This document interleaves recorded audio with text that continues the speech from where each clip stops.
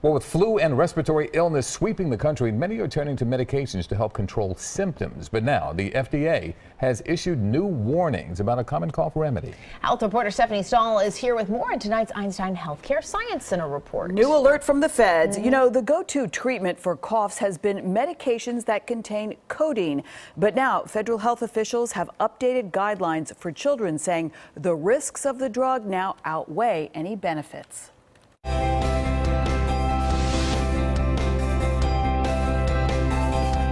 The FDA will now require prescription drugs containing codeine to carry a warning label against using them in children under the age of 18 and also in women who are breastfeeding. We know that medicines like codeine fall into the family of what we call opiates, which can cause problems with principally breathing, but can also change like how alert you are. Common side effects of opioids include headache, dizziness, and vomiting, and more seriously, breathing difficulties and even death.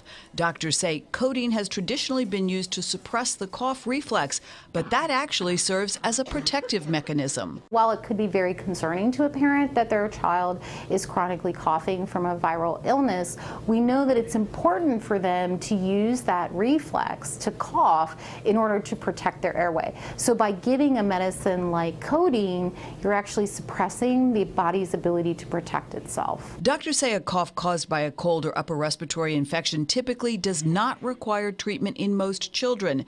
The new recommendation also says that because codeine is an opioid, it carries the risk of misuse, abuse, addiction, and overdose. The FDA says it's concerned about unnecessary exposure to opioids, especially in young children.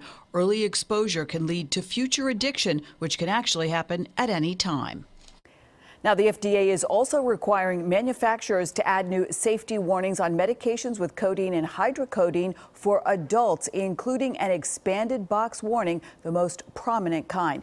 Big push to get away from prescribing these kinds of drugs now. That's interesting because for the longest time that was kind of the go-to. Exactly. Yeah. Not anymore. All right. Thanks, Steph. Steph.